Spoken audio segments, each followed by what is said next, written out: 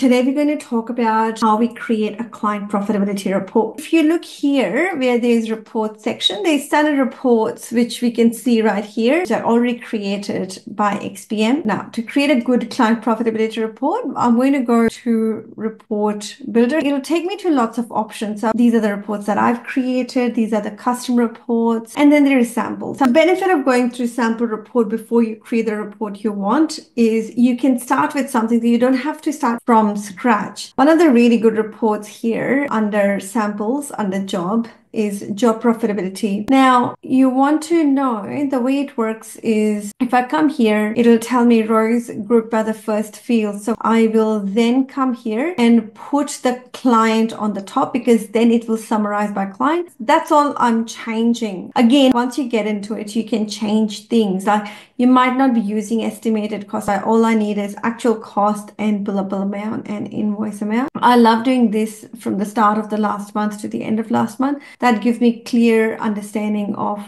the profitability. Then you can come here and change the name if you want. So I'll just call it client profitability report. Now, this is basically for completed jobs, right? So the jobs that are not completed will not form part of this report. Now, this is ideally for practices that close jobs each month. If you don't close jobs each month, you can do quarterly. You can still do monthly. That, the only thing would be you'll change criteria according to how your practice XPM is set up. Now, when you click on preview, it will then come and show me on the left-hand side is the name of the client. Then I've got completed date, job number, name of the job, actual cost, billable amount, invoiced amount, and that's my profit.